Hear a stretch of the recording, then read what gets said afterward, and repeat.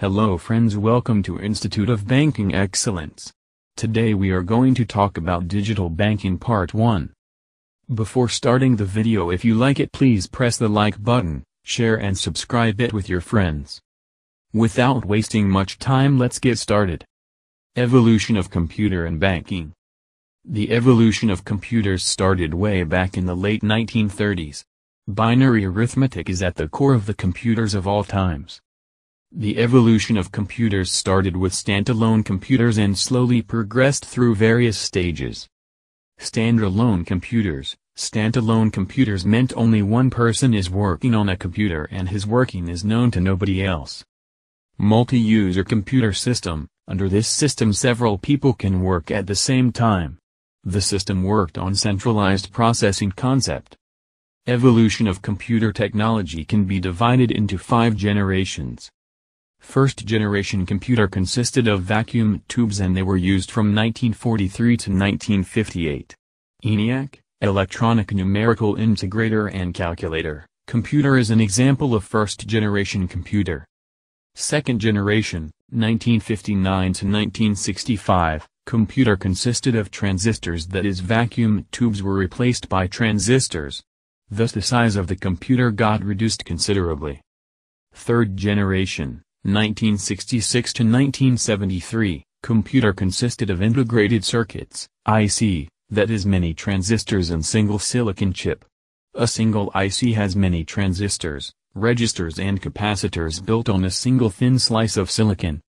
With the invention of microprocessor, 1971, fourth generation of computer evolution started and present-day computers are also categorized in the fourth generation. The fifth generation computers are under development. They are going to be based on principles of artificial intelligence and natural language recognition. Developers are aiming at computers capable of organizing themselves. The evolution of computer continues. Computer can be termed as an electronic device which is used to store and process information. Types of computer. 1. Desktop computers. The normal computers that you run at your home are desktop computer. It is made up component like monitor, a keyboard, mouse, system unit, printer, camera, etc. 2. Laptop computers are lightweight and condensed forms of desktop computer. It is smaller in size, consisting in its small frame all features of a desktop computer. Laptop computer can run on battery whereas desktop computers run mainly on electricity. 3. Handheld computers. These are smaller than laptop and provide less features than laptops. However, basic activities like word processing, internet access can be accessed on handheld computers. 4. Tablet computers are fully functional computers in which tablet pen is used instead of mouse and keyboard. 5. Tablet, a new type of computer which allows you to perform functions of a phone and a tablet. They are generally bigger than your mobile and little smaller in size than your tablet. Easy to hold and perform computer functions. Components of computer. Hardware. A computer is made of different parts and these parts can be divided mainly into 3 categories. Input devices. It is any hardware device that sends data to a computer, allowing you to interact with and control it.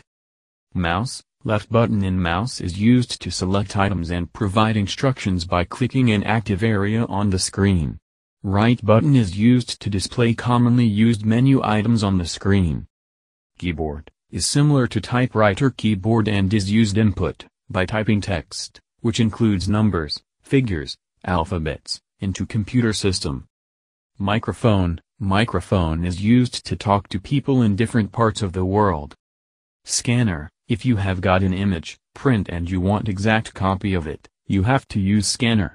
This produces and records an image just like a photocopy into computer.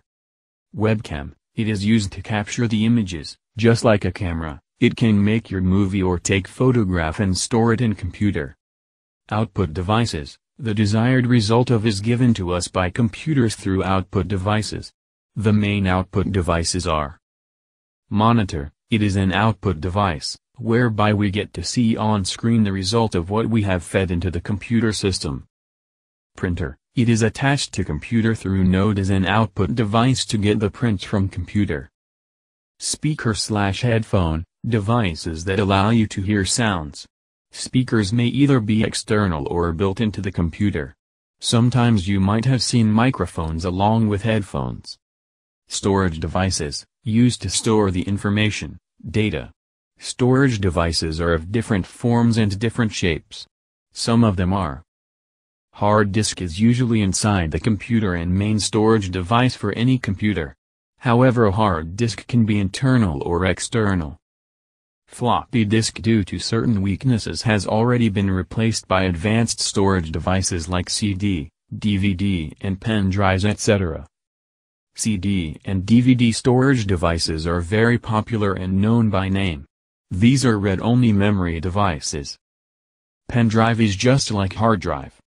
There are various processes going on in computer with the help of following devices. 1. CPU or central processing unit is the control unit of the computer. It is also referred to as processor. It interprets and runs the commands that you give to the computer. 2. Memory. Just like any other memory, the computer memory is where information is stored. The CPU retrieves the information from memory. 3. Motherboard. Motherboard is the main circuit board inside the computer. Motherboard connects input, output, and processing devices together and instructs the CPU how to run. The main components on the motherboard include the video card, the sound card, etc. 4.